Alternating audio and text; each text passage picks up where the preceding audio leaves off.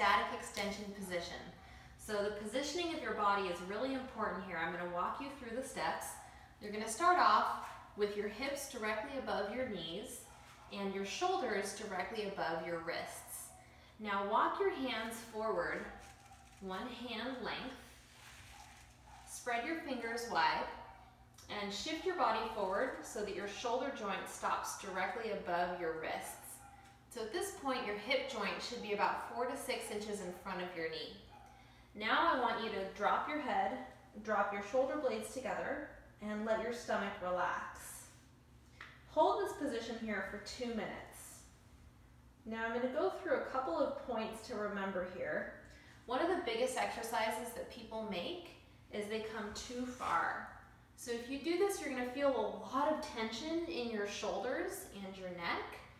Pull your body back so that your shoulder joint, I'm just going to bring my wrist back a tiny bit, your shoulder joint should be in a straight line with your wrist.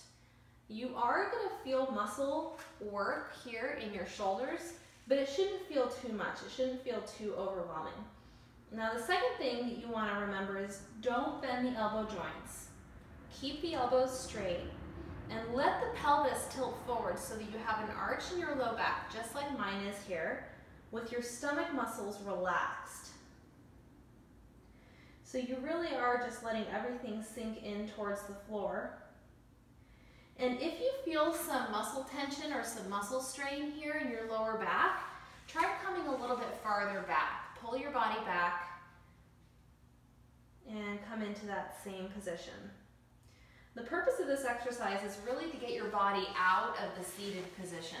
So we're promoting extension through the pelvis and spine.